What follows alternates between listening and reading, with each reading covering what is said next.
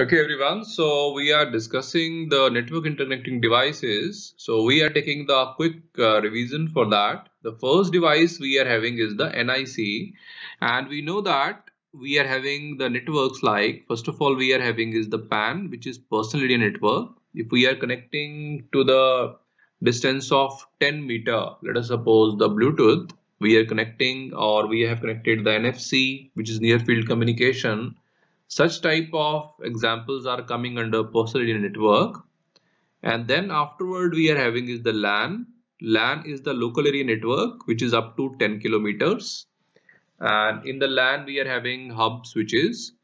Then further we are having is the metropolitan area network. MAN and LAN both are the same in terms of the configuration devices, but yeah, distance is more. LAN is having the distance of 10 kilometer up to, and MAN is having more distance up to one complete city. Then talking after that, next we are having is the wide area network, and the wide area network is very wide, means we are connecting country to country, continent to continent. And if I talk about their devices, so talking about the LAN and MAN, which are same, we are having the devices. If somebody asks us, then for sure we are having the first device, that is hub. And in the hub, we know that there are two types of hubs. One is the passive hub and the active hub. Passive hub is used to connect, and active hub is the coupling is possible.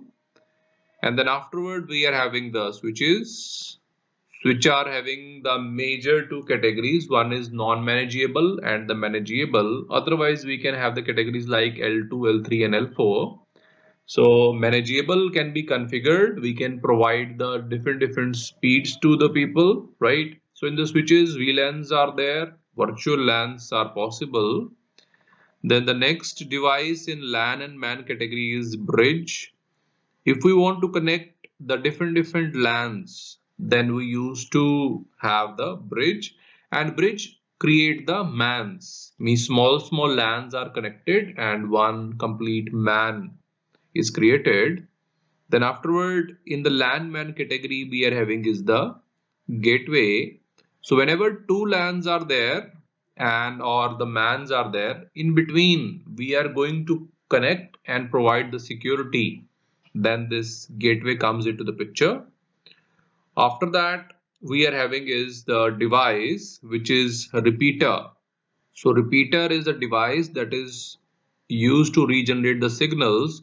Also the NIC, which is the LAN card, also comes under the LAN and the MAN interconnecting devices. So the LAN card is also the same category of the device. Now there is a WAN, wide area network. From country to country communication, we use the device that is a router.